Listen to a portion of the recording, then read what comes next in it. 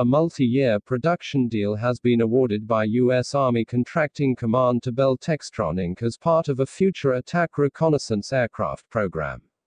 Quoted from Defense blog site, the contract, announced Tuesday by the Department of Defense, is worth more than $13.5 million, covers design studies, analyses, simulation, testing, integration and fabrication activities in order to mitigate risks, investigate operational usage and conduct maturation activities at the technology, subsystem and system-level maturation for the Future Attack Reconnaissance Aircraft (FARA) and its variants.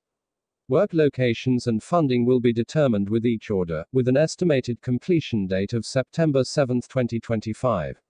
Operating within the FARA concept, the U.S. Army expected to replace the O-58 Scout helicopter. The FARA competition seeks to test and acquire a next-generation attack reconnaissance aircraft to fill a critical capability gap identified by the Army on a rapid schedule.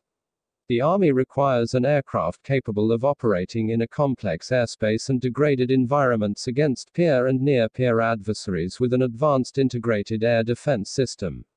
The current aviation fleet does not possess a dedicated aircraft to conduct armed reconnaissance, light attack, and security with improved standoff and lethal and non-lethal capabilities from a platform sized to hide in radar clutter and for the urban canyons of mega-cities.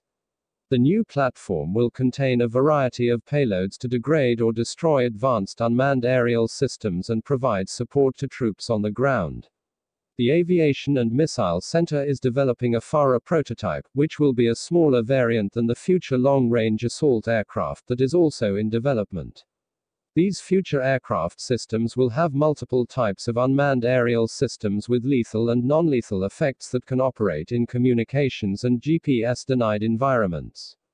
In mid-March, the U.S. Army selected Bell Textron Inc. and Sikorsky, a business unit of Lockheed Martin, to build and test versatile, lethal and sustainable competitive prototypes for the FARA program.